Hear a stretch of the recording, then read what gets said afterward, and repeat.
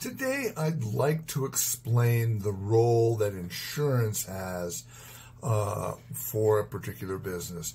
Many of my clients ask me, Steve, what kind of insurance do I actually need for my particular business? And while all the insurance makes a compelling case to go ahead and get them, I always remind my clients, what is insurance?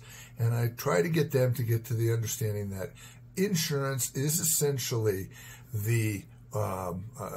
it's the protection against what we're going to call catastrophic loss from something happening. And so when we sit there and we talk about insurance, I often tell them that my personal experience is in many cases that having insurance, in fact, can actually create gravity for lawsuits that having no insurance might avoid. I'd like to explain it with a situation that occurred to me. In a case, I was a treasurer for a nonprofit. We had an employee who was a very good employee for about a decade. That employee ran into some hard times financially and was out with one of our clients, and took them to an ATM machine, went ahead and put the client's ATM card into the ATM machine so the client could get some money, but instead took out $100, put $80 in her pocket, and I gave the $20 to our client. Well, as soon as we found out about that, it's obviously a fireable offense. I can't have an employee who steals from our clients. And so as a result of that, we needed to go ahead effectively and to fire her.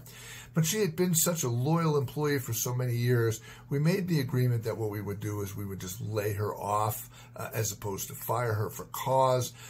In this way, she maybe be able to collect some unemployment for a while and she could find another job. The only stipulation I made was the fact that please don't use me as a reference, because if somebody calls me, I will tell them the reason for this. Well, everything was fine for about 3 months or so, and then the business was served with a wrongful termination lawsuit.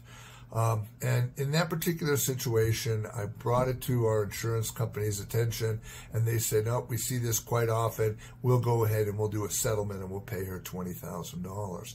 Now, at that point, I was pretty incensed. I said, listen, I don't think we should reward bad behavior, and as a result of that, you should not pay her.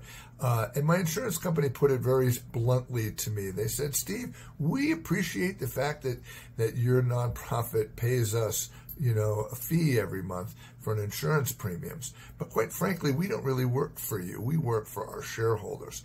And quite frankly, if we took this to court, it would cost us roughly $30,000 to bring it to court. And we're 100% convinced that we would, in fact, win that particular case.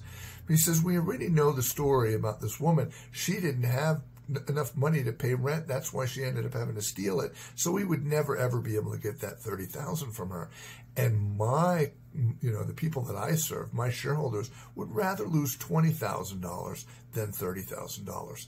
Now, quite frankly, the plaintiff in this particular case, the old employee, their lawyer knew how insurance companies work. And as a result of that, he filed this lawsuit. He knew that if we didn't have insurance, for example, we would not pay that, and we would take it to court just on a matter of principle.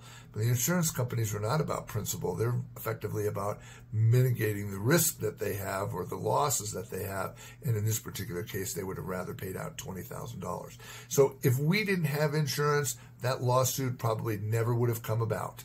But the fact that we did have insurance basically intended that the person was going to go, the plaintiff's lawyer would go ahead and sue us because they knew darn well that the insurance company would settle out of court.